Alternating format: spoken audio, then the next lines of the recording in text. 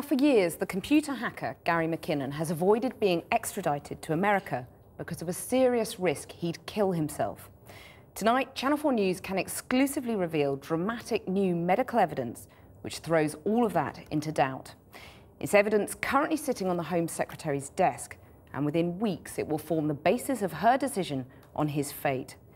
The new medical report has been written by a psychiatrist who 3 years ago concluded Mr. McKinnon was a serious suicide risk. I've been finding out if the apparent change of heart now clears the way for his extradition. For more than a decade, Gary McKinnon and his mother Janice have been battling to stop the government agreeing to extradite him to America on computer hacking charges. It's a battle which has pitted the UK against the US, prime ministers against presidents. For years, health experts and lawyers have argued about whether he's too suicidal to be deported. To decide his fate, the Home Secretary demanded new medical evidence, and now she's got it. Well, now Channel 4 News has seen that evidence, and it's not good news for Gary, because it suggests he is mentally strong enough to be extradited. What impact has this latest evidence had on Gary's state of mind? In Gary's state of mind, it was very bad, very disheartening, made him feel much worse than ever, and he already feels extremely bad.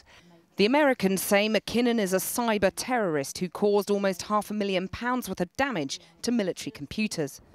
His celebrity, media and political supporters say he's a computer geek who suffers from an autistic disorder. They've seized on his case to highlight what they say are one-sided extradition laws. But the new medical report may render their efforts futile.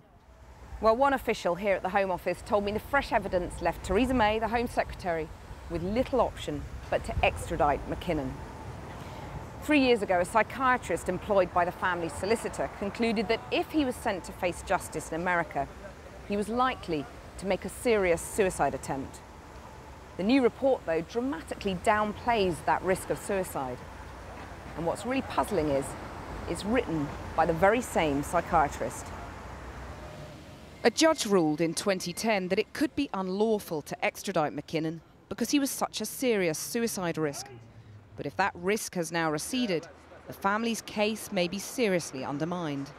In 2009, leading psychiatrist Professor Declan Murphy interviewed McKinnon in person for the family and stated, "If Mr. McKinnon is deported to the United States of America, he will require, in my opinion, continual observation on a one-to-one basis during that time period and for the rest of his incarceration.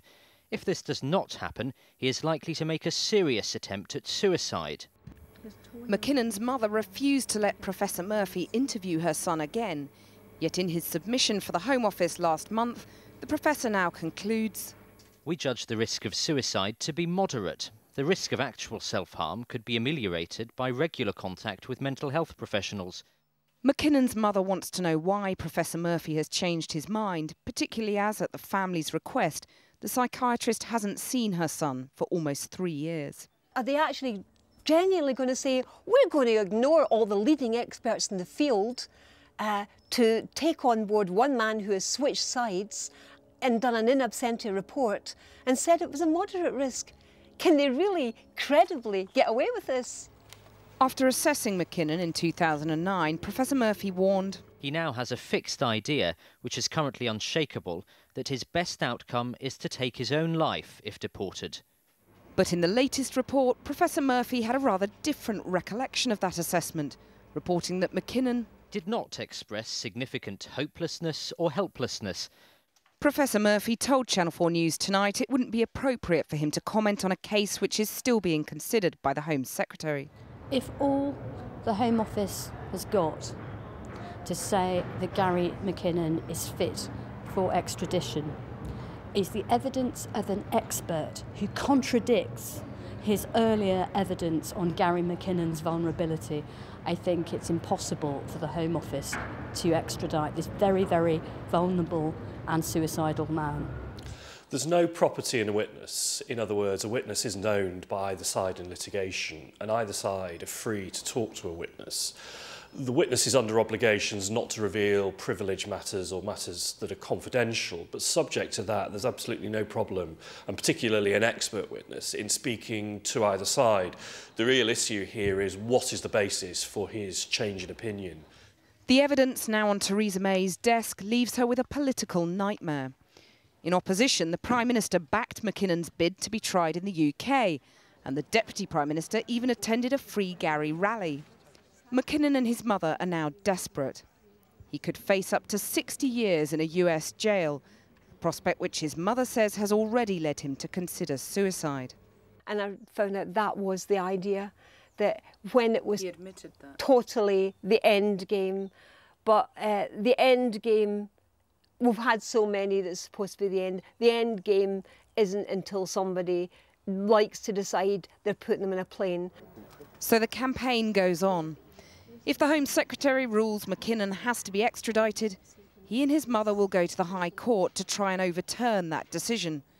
But neither of them hold out much hope.